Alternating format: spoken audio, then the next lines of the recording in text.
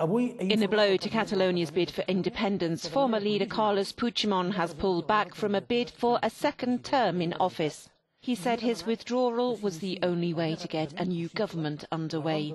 Puigdemont faces charges of sedition and rebellion in Spain and is currently in self-imposed exile in Brussels.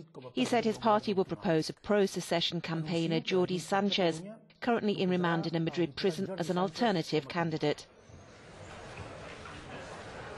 The announcement came just hours after three pro-independence parties in the Catalan parliament approved a motion recognising the legitimacy of Puigdemont's candidacy.